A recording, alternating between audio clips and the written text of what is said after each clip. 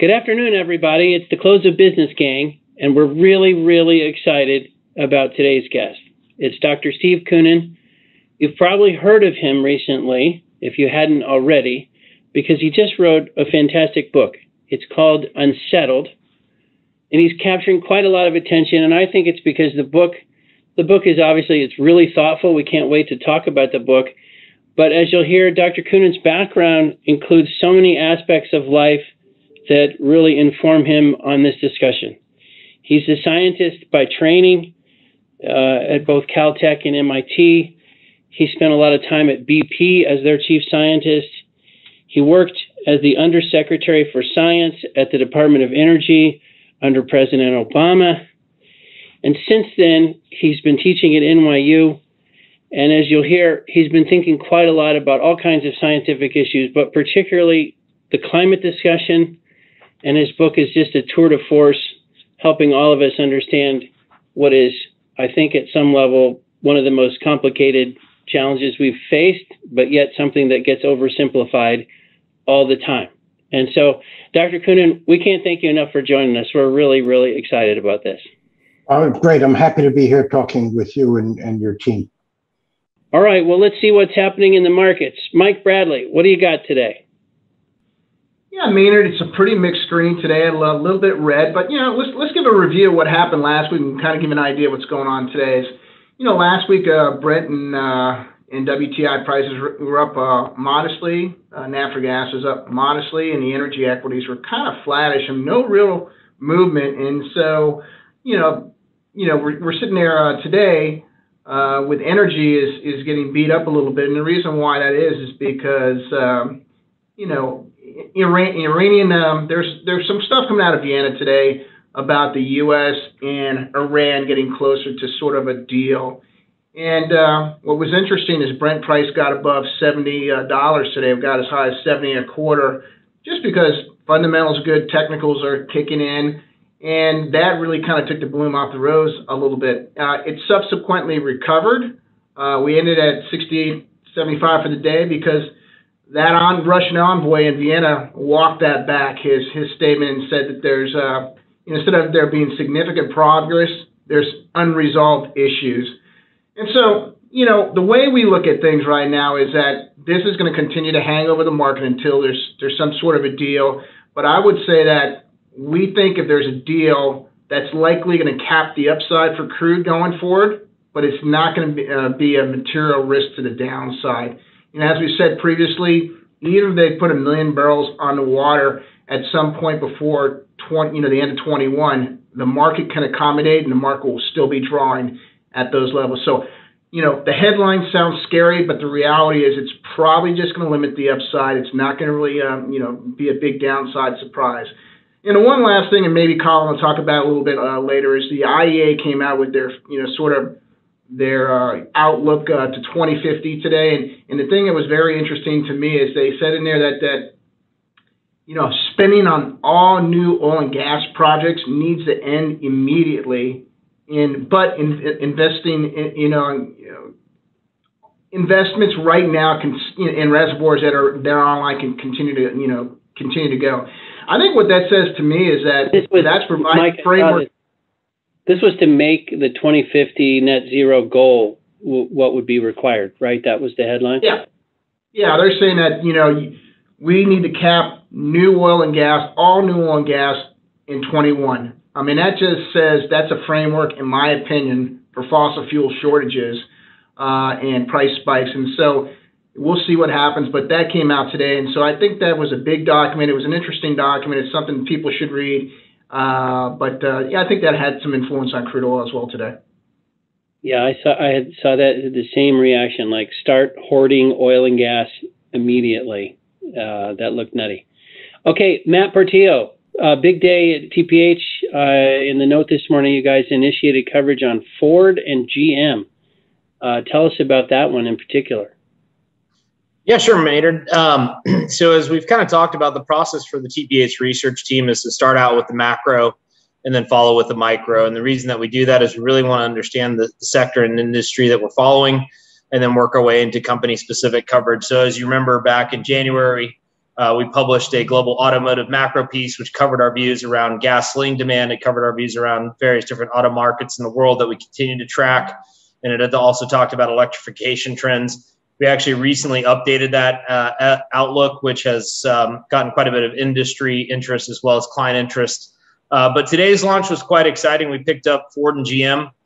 We are constructive on both stocks. I won't go into the company specifics, but if you have any interest in talking on those names, feel free to reach out to the research team, and we'd be happy to walk you through that. I think the big picture takeaways for us are a fewfold. One, we are quite constructive on the automotive recovery in 2022. There's a couple of reasons for that. First and foremost, 2020, obviously, we had a big hit to demand and a big hit to production. And so naturally, as we come out of the COVID lockdowns, there's pent-up consumer demand. Two, production's been impacted pretty materially, and that's leading to actually shortages across the globe. Part of that was related to production downtime due to COVID, but it's also been related to the semi shortage. And I know we've talked a bit about this on the program. But essentially what that is doing is leading to higher prices and pricing power for the auto manufacturers, which is also leading to higher used car pricing, which is good for Ford and GM from a financial perspective. And then lastly, we think there's a big theme to play in the automotive sector around big tech meeting big auto. And there's a lot of relationships and partnerships forming around autonomy and connectivity. And we think that's going to be a huge business model for these companies going forward.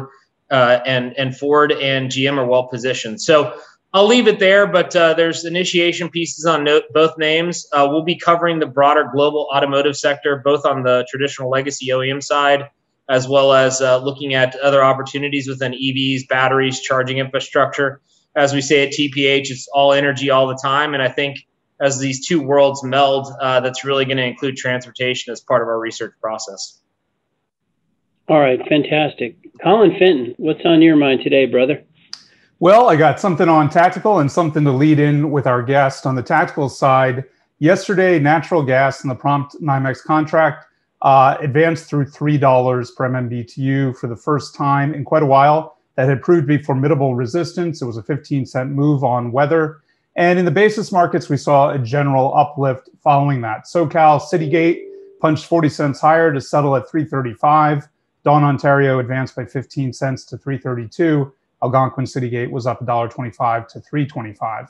In the options markets, the 25 Delta skew now favors the calls in every nat gas contract from August 21 onward. And in fact, in the March 22's call skew is almost 25 vol points. All of that supports the research house view.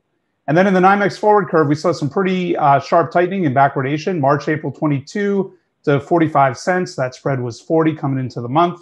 And the D-Spread D's is now at 41 cents backwardated on seasonally comparable exposure. So plain English, it's getting bullish. On the lead-in to our guest, remember May 3rd, we had this article from the New York Times that reaching herd immunity is going to be difficult, if not impossible. And this really stood out. There's widespread consensus among scientists and public health experts that the herd immunity threshold is not attainable. It is already clear that the virus is changing too quickly. New variants are spreading too easily. Vaccination is proceeding too slowly for herd immunity to be within reach anytime soon. Now, if you're watching this, you know what happened.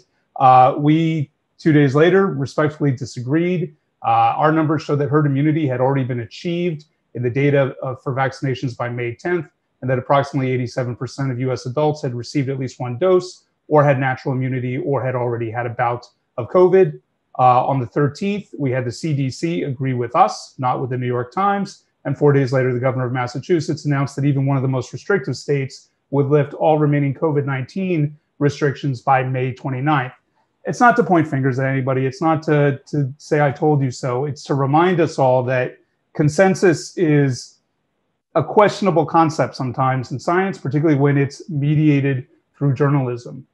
And so when we get to this chart, which leads into today's discussion, here's something else you should be careful about. So here is a new definition of normal for weather presented on May 12th, 30-year average, 1991 to 2020. And predictably, it has all the scary red numbers that indicate how hot everything has gotten. But be careful, the chart is in Fahrenheit, not in Celsius. Plus 1.5 Fahrenheit, not 1.5 Celsius. Remember that the argument is if we can contain temperature to 1.5 degrees Celsius, then all is basically okay with the world. We have won, we have succeeded, we have vanquished climate change. That number is about half to 2/3 of the target. So to be intellectually honest in creating this chart, you shouldn't have it go to the extreme red, which has all sorts of reptilian connotations and also is associated with heat. You really should be looking more to have some sort of neutral color, maybe getting to a yellow to signal that there's caution that you're approaching a threshold. But we put that in there just to show some recent ripped from the headlines examples of what our guest is going to talk about. And with that, Maynard, I'll turn it back to you. All right. Well, let's jump in with Dr. Koonin. Again, can I call you Steve? We did in the pregame. Absolutely. Yeah, I'm All Steve right. to everybody. All right. Well, Steve, thank you so much. And we're all excited. And as I mentioned to you last week when we got lucky enough to convince you to join us today, is that our rule is when authors join, we read the book. And so we've all read the book.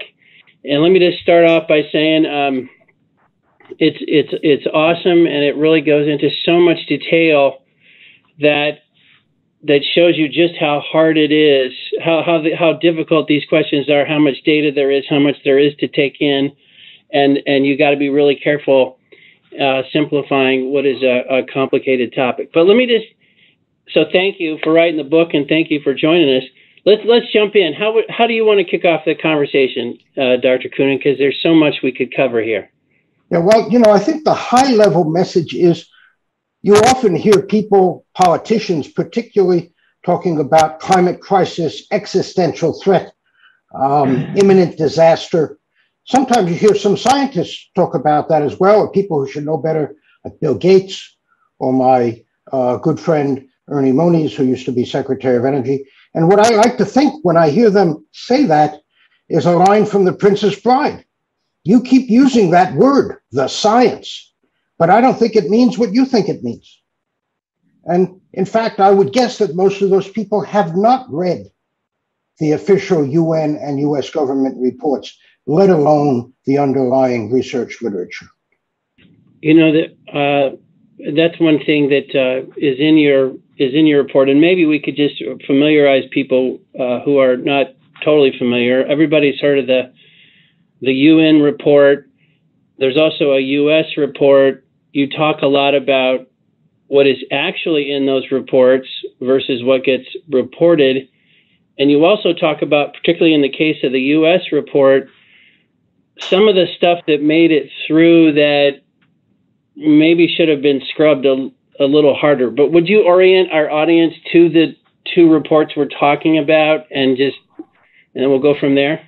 So climate science is unusual among scientific fields because it has such societal import that every 6 or 7 years, the UN issues a report that surveys, assesses, summarizes the scientific work that's gone on since the last report. So as I said, about every 6 or 7 years. The last UN report from the IPCC, which was called AR5, the fifth assessment report, came out in 2013. And there's another one due out, expected in July of this year. Similarly, the US government has a congressional mandate to do a national climate assessment every 4 years. The fourth of those was issued in 2017 and 2018 in 2 parts, and the next one is expected in 2023. And these reports, again, are thought to be the gold standard for the science.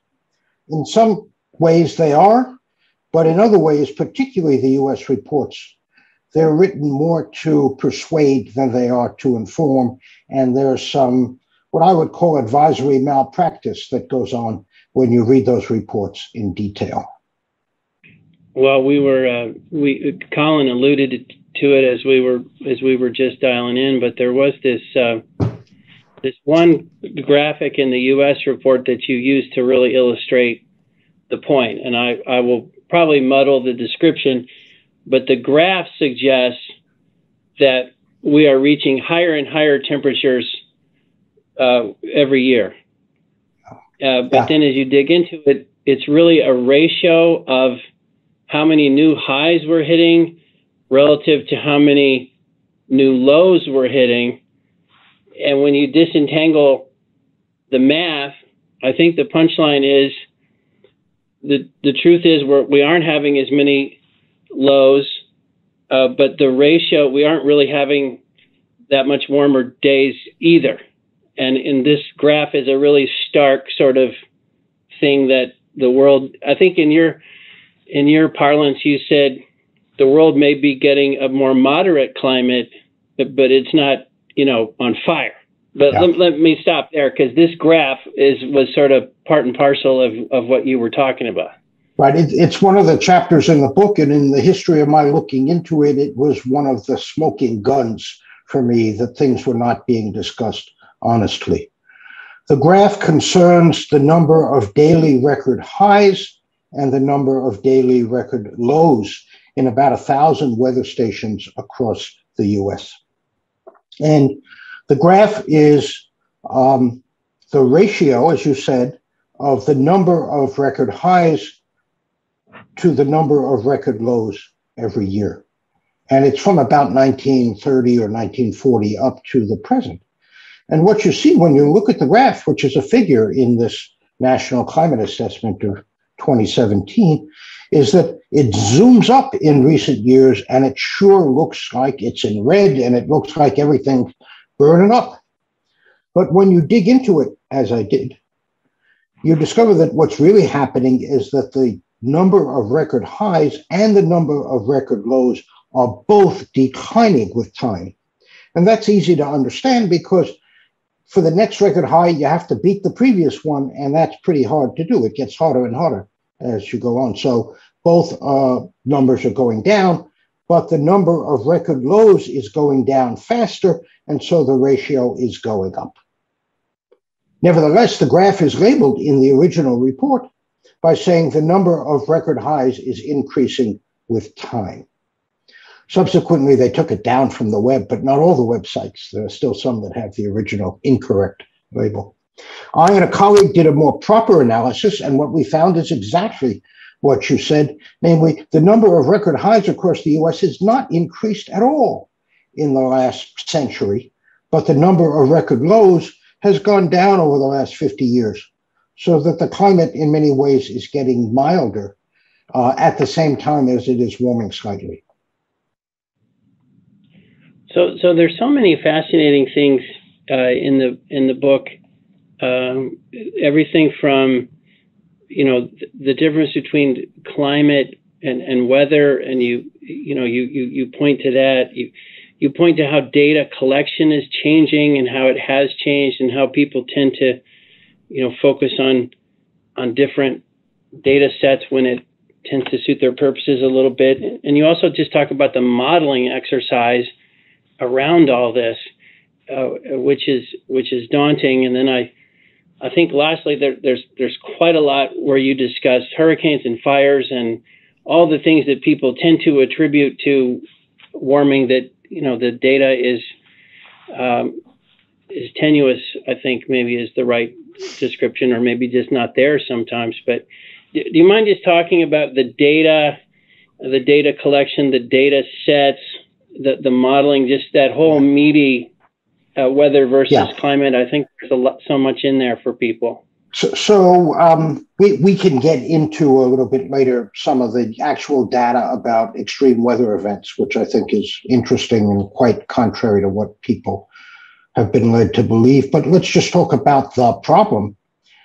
The climate is defined as a long-term average, 30-year average of the weather.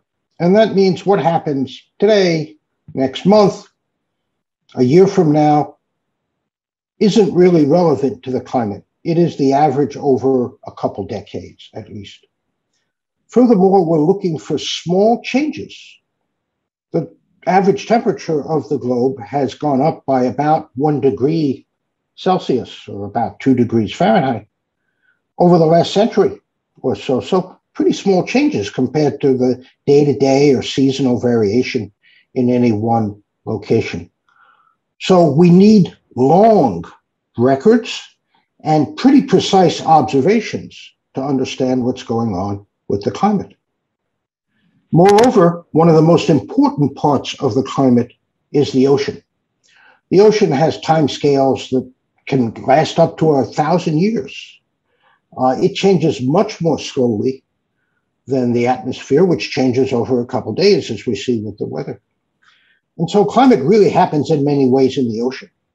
And of course, observing the ocean surface, first of all, which we can do these days with satellites, but can only do that for the last 50 years or so. And also observing the ocean at depth, which is even harder, and we can only really do for the last 10 or 15 years. So the data themselves are pretty incomplete. And then we get to the issue of the models. The models are used to understand how the climate system works and to project how it might change under human and natural influences going forward. And that's a grand computational challenge. We cut the ocean and the atmosphere up into hundreds of millions of rectangular boxes. We track how the air and humidity and winds move through those boxes, sometimes 10 minutes at a time. And there's a lot of assumptions that go on in that, even when we know the basic physics, because the boxes are typically 100 kilometers on a side, 60 miles, and lots of stuff happens, as you can see behind me in those Hudson Valley clouds. Lots of things happen on much smaller scales than 60 miles. And so there are assumptions. The models don't agree with one another. They sometimes agree with the observations, sometimes not. And so it's much more of an art than it is a science to model the climate. And when we take those models and we feed into them what might happen in the future in terms of emissions, aerosols, natural forces, we get some sense of what the climate might be, let's say at the end of the century. But there are big uncertainty bars in all of that. You know, it reminds me of a headline that we saw last week in a very prominent newspaper that goes to all of us that said, the climate is clearly changing, just look around. And I literally laughed out loud when I saw that, you know, the idea that a human being has a detector apparatus that fine that somehow it can beat all the supercomputers in the world and is able to get all those sigmas and all those means, you know, instantaneously. And that's part of the problem, right? You are appealing to somebody's emotional perspective and their memory. We all know how faulty all of our memories are. And I thought one thing that was really interesting about the book and something I appreciated was how you built it up layer by layer. You told the story about being in kindergarten and being, you know, fascinated by a thermometer and pointing out that Daniel Fahrenheit's first, you know, kind of modern thermometer only dated to 1714. We had the Galileo thermometers before then, of course, but you know, that spotty record got more and more and more precise. And here we are today, even with the best records, even with continuous monitoring from satellites, all the supercomputers, and a really scary number that you emphasize is that these models can't agree on forward projections with a 3-degree Celsius band. And if the whole target is try to get to 2, and the error term in these models is that wide, anybody who plays with statistics like we do with real world consequences every single day, because we lose money if we make mistakes like that, appreciates the point you're making. So with all of that, because there's just so much in the book, and I realize we only have so much time, could you explain for the audience a little bit why it's important to talk about measurements in Kelvin as opposed to Fahrenheit? I thought that was a really intuitive explanation you gave on the whole 1%, and it could also maybe get to some understanding in a very clear-cut way about how sunlight warms the planet and then how we radiate heat back into space. And I liked your catch and release concept as opposed to trap. So I can sort of give you that as the setup. Okay, good. That's a good opening. Let me try.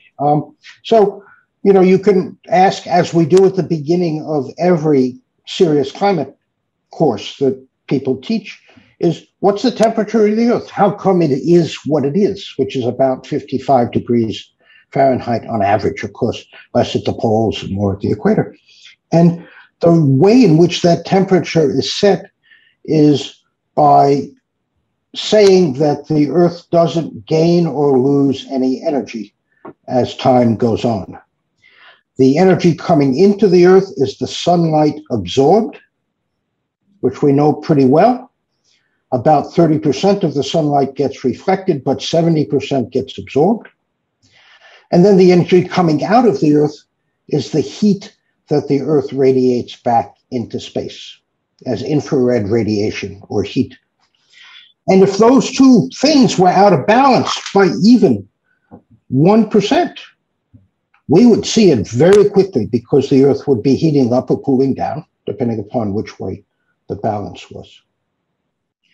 Now, the Earth's atmosphere, mostly the water vapor, but also the carbon dioxide and a couple of other gases, intercept the heat as it's coming out of the Earth's surface, retard it, intercept it, catch and release, slow it down on the way back out to space. And some of it, when it gets slowed down, finds its way back to the surface and provides additional warming to the surface. That's the greenhouse effect, as it's called.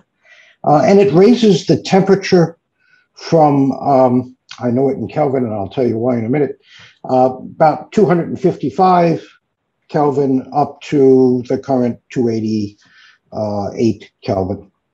So it's a big effect, and it's what allows liquid water to exist on the Earth and so on. Now, what humans are doing is increasing the effectiveness of that interception by about 1%. And that is going to make the planet warmer. It's like making the blanket a little bit thicker that's covering you on a cold night. And people ask, how could that 1% have such a big effect? Well, if you measure the Earth's temperature with the scale, the temperature scale, Kelvin, that matters, the Earth's temperature is, as I said, 288. And so 1% of that is almost 3 degrees Kelvin or 3 degrees Celsius, which is a lot. And so it is quite simple, I'm glad you got it in the book, to understand how such a small perturbation on the heat intercepting ability of the atmosphere can result in enough temperature rise to give us some cause for concern. Well, maybe a quick follow-up on that. Back to that concept of malpractice. With the chart that you had previously mentioned, my understanding is the National Academy of Sciences did actually flag there was a problem with some of that description, and it's really telling that even with kind of the slap on the wrist, like you can't do that, we still had this tortuous creation of a ratio as opposed to what would be the far more natural chart. Just show me a bar chart, how many highs and how many lows. And I think one other thing that you explain clearly in the book, but just to make sure the audience understands it, the way these records were calculated was successfully a running tab. So that if you had a record in 1980 and then 82 and 86, it counts as 3 as opposed to 1 for the full interval of time, which biases the chart towards the right as yes, absolutely. And what's interesting, to stray away from the substance for a minute, and just by the way, I do, of course, show separately the highs and the lows in the book, which John Christie, my colleague, calculated. I can't do it, but John can. That particular graph was actually inserted by the government after the National Academy's review. We've got the back and forth between the academies and the government. And so in many ways, it escaped the Academy's recognition, and I expect it would have been caught if the government had played honestly. So that really, that trusts me as somebody who has a lot of experience in advising the government, and for a couple of years I was in the government and sought advice from experts. That's just so wrong. That is just terrible. And there are other instances in that report and in some cases in the IPCC where you can see that they have buried things or they have truncated the record because the earlier decades didn't quite agree with what they wanted to say. It's really just disgraceful. And I think the book is my attempt to circumvent all of that and get right from the original papers or the reports in some cases, circumvent the summaries for policymakers, the media, the politicians, and just give people some sense of what the science actually says. I think Stephen, going through the book, and I feel guilty calling you Steve because the book is so excellent. I need to call you Dr. Koonin. Okay. We consider you a friend, but there was a great quote in your closing thoughts that I think maybe captures for people, at least for me, kind of what your message was. Because you do say we have man-made warming happening. That's clear. You say we have a lot of other things going on that are, and we're just beginning to measure. You know, you say that so much of what is attributed to global warming is not the evidence of global warming. You point out how the media and politicians get carried away. But then I really like this punchline, advocating that we make only low-risk changes until we have a better understanding of why the climate is changing and how it might change in the future is a stance some might call waffling, but I'd prefer the terms realistic and prudent. So I think that's the camp we often find ourselves in. It's like, hey, what do we really know before we get carried away changing stuff? Let's do stuff that we know helps. You point to methane leaks and natural gas pipelines and other things that are obvious we should fix. But you're like, hey, because your other quote was, for me, the many certain downsides of mitigation outweigh the uncertain benefits. Do you mind just expanding on this? Sure. I don't mean to try to conclude your work, but those really stuck out with us. Well, that's good. I'm glad they got through. Look, I think the decision about what society should do about a changing climate and it changing under both human influences, natural influences, is ultimately a values decision. It's got to fold in risk tolerance, the need for energy versus the environment, intergenerational equity, north-south equities around the globe. And those decisions express values and priorities, but they have to be informed by what the science says about risks or non-risks and so on. And I've tried to give in the book, again, an accurate understanding of what the science is, and then everybody can have a discussion based on their values. My values are no better than any others. In fact, my wife would say they're worse than everybody else's, but that's a different discussion. And that's the kind of discussion we should be having. And as we think about, well, could you really reduce greenhouse gas emissions enough to make a difference? I think what both President Biden and Ambassador Kerry have acknowledged is what the US does, even if we could get to zero, would have little direct effect on human influences. You got to get the rest of the world to come along. And when the rest of the world, 40% of the rest of the world does not have adequate energy, and the most convenient and reliable way to get that energy is fossil fuels, you have to ask the question, how's the rest of the world going to get the energy they need? And, well, people will mumble technology, and Bill Gates wrote a book about the kind of technologies we can develop, which is actually a pretty good book on the technology side, not very good on the climate side. And nobody has an answer to that. All right. So that's why I'm a little bit, actually more than a little bit, concerned about the proposed scope and pace of the energy transition in this city, in this country. Yeah, maybe we should head in that direction, but let's make sure that the lights stay on and the fuel is there, the mobility is there, and not shoot ourselves in the foot. You have this, there's a number of times you make reference to people saying the science, and you say, let's go back to science, small s. Why do you think there is a push to shut down the discussion and just start moving to solutions? Why do we, you talk a lot in the book about the media and politicians and NGOs and various constituents, as well as industries, be they oil and gas or renewables or others. You talk about contributors to the debate, but why can't we pause and debate this better? What is the rush to call this matter settled and not discuss it? Can you elaborate on that for our audience? I think, it's hard to get into people's heads, but I can perhaps hypothesize that there are a couple of different motivations. One is people genuinely believe that the planet is in peril and we've got to do something or we're in real trouble. And okay, perhaps people do that. Another certainly is the media. You know, as I talk about in the book, most of the extreme weather events don't show much happening. But if I'm a news person, and particularly if I'm a climate reporter who needs to get my stories on the front page, I'm going to find the worst weather disasters I can and keep talking about climate in what I report.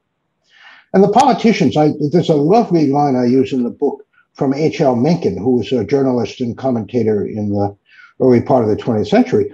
And I won't get it exactly right, but the gist of it is that the purpose of practical politics is to keep the public alarmed by a series of hobgoblins, mostly imaginary, et cetera, so that the government can do something. And so the politicians, if they said, the climate's not doing much, let's turn to other matters, I wish they would, because we've got so many other matters in this country to deal with, which you can probably articulate better than I.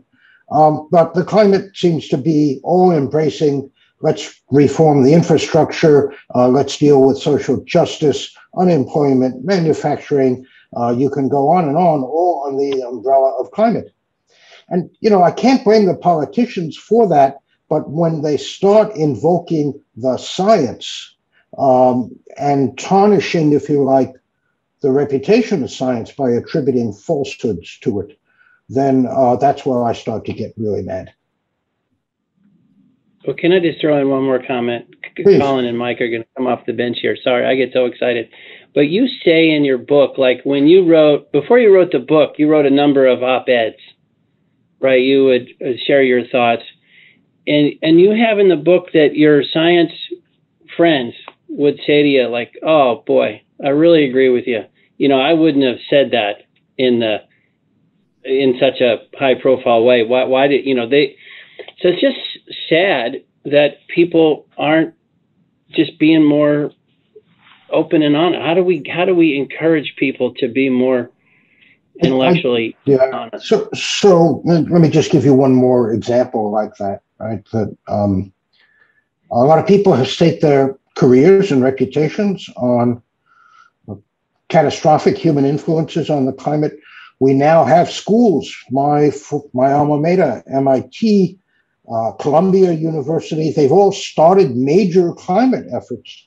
And I think they've gotten so far out on a limb, it's going to be difficult for them to climb down. I would say that's true of the Democratic Party as well. But it's a lot easier for politicians to climb down because everybody forgets what they said in a couple of months. How do we get out of that? I think sunshine is the best disinfectant. I've tried to, open up the curtain a bit in the book. What I hope is that people will read the book and see some of the things that are in the reports and say, gee, I didn't know that. And maybe turn to their scientific friends or advisors, if they're in the government or corporate world, and say, how come I didn't know that? How come you didn't tell me that? And what else are you not telling me? And maybe that's the start of opening up a little bit. I think, if I can go on for just a second, I think there's another trend underway that may play into a greater honesty in portraying the science. While this was all an academic debate up until a few years ago, most people didn't care. It didn't matter very much. But now that this administration and governments in Europe are starting to put in plans and even to implement plans that directly affect people's lives, whether it's the cost of electricity or the ability to buy an internal combustion engine, people are going to start to question more closely the scientific motivations and the need to go at the kind of pace and scale that's being proposed. So I think that's also favorable to a closer scrutiny of what's going on. Steve, I think what's really interesting to me is that if you ask most people, would they basically trust a weatherman's forecast five days out? Most people would probably say, no way in hell. but you ask them to basically trust something that's 20, 30, 40 years out, they're kind of falling in line like I've never seen. And so I guess my question is, and I think a lot of that is probably social media. The advent of social media here over the last couple of years has made it so you can really kind of throw some stories out there that you really can't debunk. Maybe some thoughts on that. Yeah. Well, first of all, it's far enough away that you can believe anything and not really suffer any consequences for it. But as I said, as people start to suffer consequences trying to mitigate greenhouse gas emissions, we're going to see a greater scrutiny. But your analogy with the weather and the climate is maybe not quite right. And let me try to go through something I have in the book. If you try to describe with partial differential equations and computer models the bubbling of water in a boiling pot of water, you'd really have a hard time doing that in detail. It's chaotic, multiple scales, and so on. It's very difficult. In fact, we can't do it to this day. On the other hand, if you try to describe how the average level of the water would go down as the pot boils away, you can predict that with fair confidence. And so the predictions of the climate are like predicting that average over a long time and not the detailed ups and downs of the weather. But even with that, it's really difficult because there are these feedbacks going on that amplify the effect of greenhouse gases that we don't really have a good handle on. And also there are long-term cycles of 60, 70 years or more in the climate that we can't reproduce in the models. And without those cycles, you don't really know what the phase, the amplitude is of the cycle, and hence you can think it's going up today because of greenhouse gases, but it's really going up because of one of these cycles. And we don't have a really good handle on that yet. That was such a great example in the book. And if I remember right around that part of the book, you also talked about aerosols. And so there's this concept that runs through the book of we have more warming as a concept. We also have less cooling as a concept. And aerosols are something, just to be totally honest, we don't fully understand as well as we would like to understand in terms of their role in this complex system. Could you talk a little bit about that as maybe a window to help the audience sort of understand, it's okay to admit in science you don't understand something. Like real scientists do that. That's why they like doing it. Absolutely, right. That's why you do science, is to try to understand those things. That's where the joy is, when you finally do understand, and then it's the greatest feeling in the world when you do. Humans influence the climate at the level of about 1%, as we discussed before. And there are two main classes of influence. One is the greenhouse gases. Carbon dioxide is accumulating in the atmosphere, as we talk about in the book. Methane is another greenhouse gas, nitrous oxide. All of them exert a warming influence of about 1%, 1.5% on the planet on average. Counteracting that is aerosol emissions, dirty coal, if you like, the brown clouds and so on, because they increase the reflectivity of the planet, reflect a little more sunlight, and so cool the planet. And the net effect is the balance between those two, and results in a net warming of about half of what the greenhouse gases do. The problem with the aerosols is not only do they reflect directly, but they induce the formation of clouds. If you've ever seen ship tracks, for example, from a satellite, when you have a fossil-fueled ship steaming along and you look down on a satellite, you see a big cloud behind it, a stream of white that extends for miles. And that's because the aerosols in the exhaust nucleate clouds, and you see this. And the damnable thing is we don't really understand that process very well. And so the trade-off or the balance between the warming of the greenhouse gases and the cooling of the aerosols is pretty uncertain. And that accounts for a good deal of the uncertainty in the models. So, Dr. Koonin, one of the things, as Colin said, there's so much in there that was so much fun. I wish we could do a 2-hour show with you. And just as an aside, we're going to make a huge purchase of your book and give them away at our upcoming energy conference on June 10th. So we can't wait to let more people facilitate more people seeing your stuff. But as I understand it, the book is like selling like crazy. So it's fantastic. But there was an interesting thing in the data. I think and I'll mess up these years, but basically we had a warming period in the early part of the century. And then I think we had about 40 years of cooling from like 40 to 80. And then from 1980 on, we've had warming again. And that really makes you think, because it was, I think your stat is at the beginning of the century, we had 1/5 the amount of people in the world that we have today. So here you have this almost like a control set of activity where we had warming, but we didn't have all the human effects that we have today. So it's a really, all this data is really fascinating. And the other one was the mini ice age, which I'll screw that up, but that was like 400 years of cooling. But anyway, would you talk about some of those temperature observations and oscillations? So we're talking about the average temperature of the globe, which is a theoretical concept, or it's an observational concept. It's not the temperature anybody feels anywhere, but it's kind of how much the temperature has changed, average over the globe, and how it's changed with time. And we had the phenomenon called the Little Ice Age, the depths of which were about 1600, 1700. It was warmer before that, the so-called medieval warm period. And the globe has been warming since the Little Ice Age. The Little Ice Age was declared over in about 1825 or so. And we've been warming up by about a degree since the depths of the Little Ice Age. We don't understand really what caused it. There's still a little bit of dispute about whether it was a global phenomenon or just the Northern Hemisphere or even just Northern Europe. But if you look at the modern instrumental record from about 1880 onward, where we had good thermometers covering a lot of the globe, what you see is that it was warming from about 1910 to 1940. And then, as you said, it actually went down from 1940 to 1970 or 75. And then it went up again.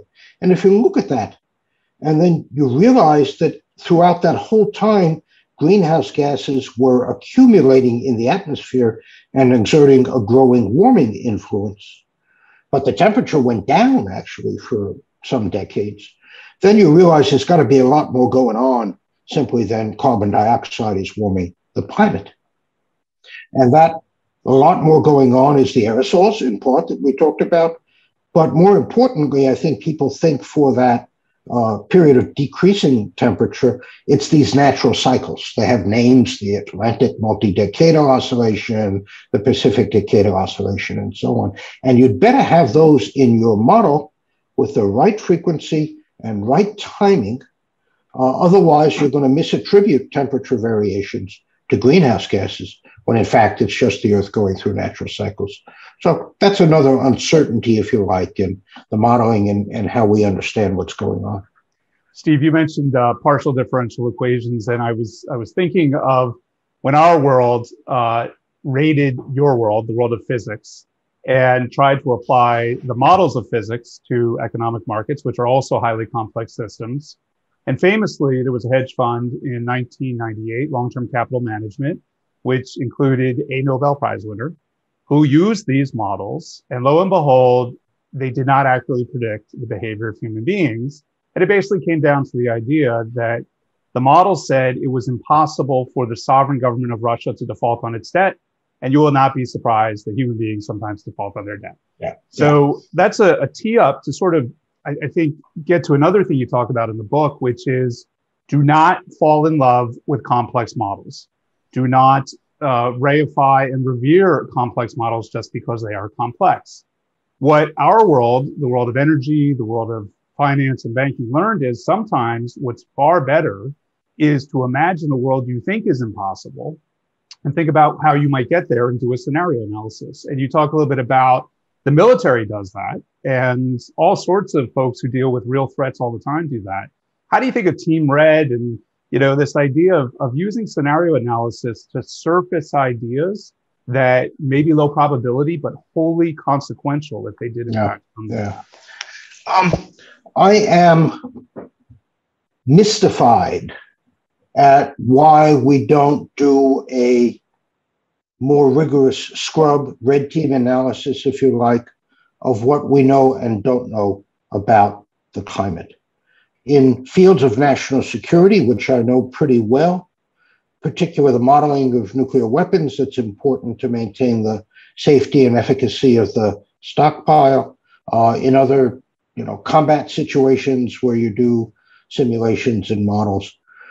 In high-risk engineering situations where you're trying to put a rover on Mars, you always get a team of adversarial experts who are charged with saying, what's wrong with this? What could go wrong? And it amazes me that we have not done that in climate, despite it being labeled a national security issue by the administrations. I would hope that one can get the ear of some sensible people in the Pentagon and have that kind of study. I know a number of people who would be both competent and interested to undertake that. And my guess is that they will find some surprises that have not been realized before, and maybe the present administration will not be too happy with what they find. But in fact, the president has said we should live in a world of facts and not make them up. So we'll see just how much he wants to adhere to that statement. Where I thought you were going, and I think is an interesting thing for us to talk about, is for all of the uncertainties and problems in the assessment reports, they do make predictions about the economic impact of warming. And that, to me, is one of the big surprises. And maybe it's worth spending a couple minutes on that if you would like. It's funny you should mention that. I happened to read the Massachusetts State Energy Plan for the year 2030 over the weekend, as you do. And the thing that's really struck out at me, and what I learned for the first time, is the difference in price for a heat pump that is air-based as opposed to ground-based. Nowhere in that document is it revealed that the ground-based geothermal heat pump is 5 times more expensive than the air pump. And I happen to then look up, since I am in Wellesley, Massachusetts right now, what is a zone 6 capability for a heat pump that's air versus ground? And you'll not be surprised to hear that cold Massachusetts has to use the ground one, not the air one. And I think that, it gets back to your point of, was that a deliberate omission? I mean, presumably the person who was recommending the heat pumps knows a lot about heat pumps. And, I don't really have a question. It's just sort of to validate what you just said, that once we start having 332 million Americans, 7.8 billion human beings, surrender some amount of trust to scientists and policymakers that we're going to actually be rational about this. You admit over and over again, we all know that human beings have an impact on ecosystems. One of the other examples you gave was that map of the United States where Los Angeles and New York have elevated heat. And you pointed out, it might have something to do with the fact that the population of New York went from 3.4 million to 8.7 million, and maybe 5 million more people sitting in that small island, and the surrounding area had something to do with it. That was another, let me be polite and call it misrepresentation by the Washington Post that I cover in the book. But let me say a word about the economic impact, since you all are in the business world. If you look at both the official UN report and the federal government's National Climate Assessment, they both say that the impact of a warming of up to 6 degrees Celsius, which is 4 times the 1.5 degrees that Paris is trying to achieve, would have a minimal economic impact on either the globe or the US in 2100, about 4%. So, and to be clear, it still goes up. It's going up. It's just going to go up a little more slowly, right, or a little bit delayed, right? So if the economy is growing at 2% a year, which for the U.S. is maybe a reasonable number, the globe will be growing faster than that. A 4% hit is equivalent to a delay of 2 years of growth 70 years from now or 80 years from now. Nobody can predict the economy with that kind of fidelity. And as the report says, that there are many other more important influences, regulation, technology, trade. And so it's nuts to say that the climate changes are going to crash the economy. They're just not. Nevertheless, when those reports came out, the headlines in even the Wall Street Journal, but certainly the Guardian, the New York Times, economic disaster predicted if we don't do something. It's so dishonest. It really frustrates me. You know what I think too, Steve, and maybe I can't prove this, but I'll throw it out there, is we've been talking about inflation quite a bit around this firm for a bit of time here. And it just seems like this climate change stuff is leading to a bunch of stuff that's very, very expensive. The average person can't afford it, and it's inflationary to me. Any thoughts on that? And one last thought for me is, I mean, what's been the feedback to the book up to this point in time? I'm trying not to have a selection bias, but by and large, the comments I see on Amazon or on the Wall Street Journal pieces have been very positive. On the other hand, I was fact-checked, as I discussed in a Wall Street Journal op-ed piece on Monday. I was fact-checked by a gang of consensus scientists, and it was, in my opinion, pretty disgraceful what they said and what they did. And I've put up a post that I think effectively rebuts the criticisms. They in fact fact-checked the book without ever having read it, but just on the basis of a review that appeared in the Wall Street Journal. What kind of science is that? Okay, what kind of integrity is that? Come on. I mean, I'm happy for people to criticize what I wrote, but at least read it before you do. Well, I was going to say, I don't know if you want to hit on that inflation question, but it does appear we're doing a lot of things without thinking through the cost, or at least thinking about the costs and the benefits. Are you optimistic we're going to return to a little more cost benefit in how we think about things?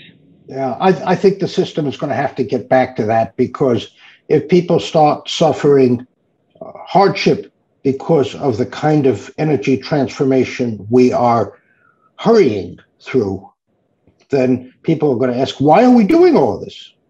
And hopefully that's going to lead to a more rigorous look at the science and the cost benefit in the US relative to the rest of the world. Well, the book is unsettled.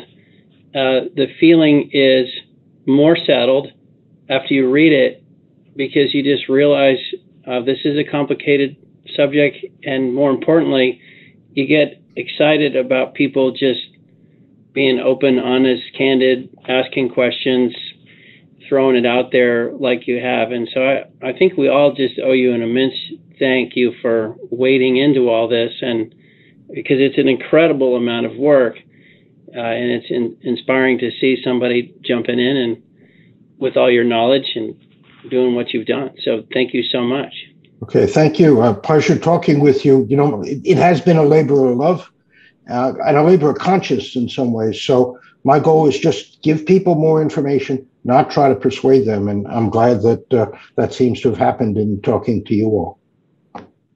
Well, we can't wait to hear all the feedback from this discussion, and we can't wait to hand out a lot of your books at our conference. And we're pleased to have you as a friend. So you call us anytime we can help you. Okay, I will do that. Thank you much. Thank you, Steve.